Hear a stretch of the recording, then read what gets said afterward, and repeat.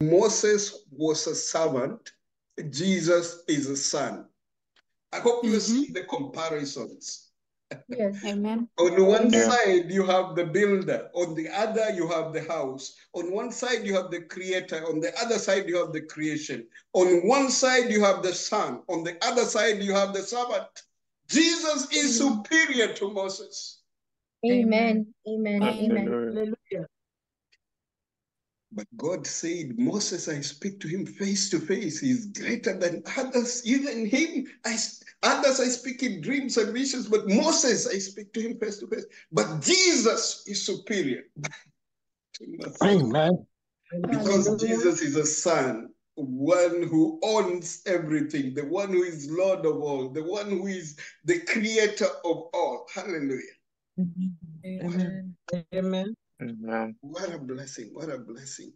Continue. Read verse 5 and 6. Let's hear what they're saying again.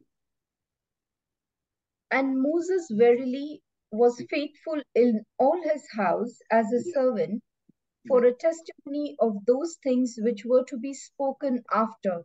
Yes. But Christ as a son over his own house, whose house are we, if we hold fast the confidence and the rejoicing of the hope firm unto the end. Amen, amen, amen. So we see there again mentioning that Jesus is the son, Moses is the servant. The servant does not own everything.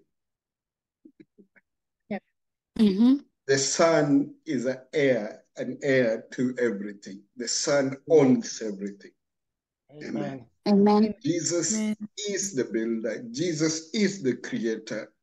Moses is the servant. Moses is the building. Moses is the creation. And we see that. So we started in Hebrews chapter 1. We saw when we declared that Jesus is superior to all the prophets. Verse 1. Can you read Hebrews 1:1, please? Hebrews 1:1. Yes, sir. Yeah. God, who at sundry times and in diverse manners spake in time past unto the fathers by the prophets, Yeah. but in these last days spoken unto us by his Son, Hallelujah.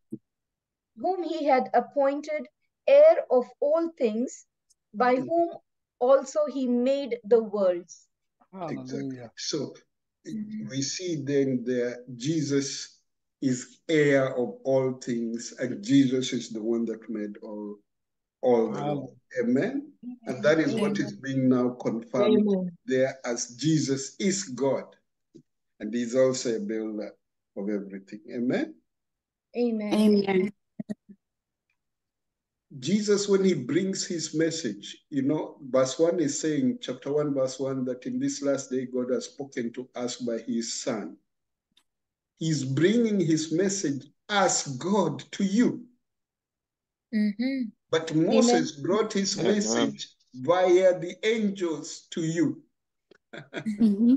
Hallelujah. So we are saying even the message that is coming is superior.